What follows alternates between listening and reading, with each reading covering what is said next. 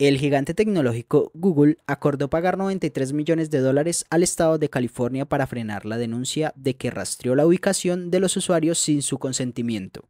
El acuerdo se produce tras una investigación de varios años realizada por el Departamento de Justicia de California, que determinó que Google engañó a los usuarios haciéndoles creer que no estaban siendo rastreados cuando en realidad sí lo estaban. Nuestra investigación reveló que Google les estaba diciendo a sus usuarios una cosa, pero hacía lo contrario. Continuaba rastreando los movimientos para su propio beneficio comercial.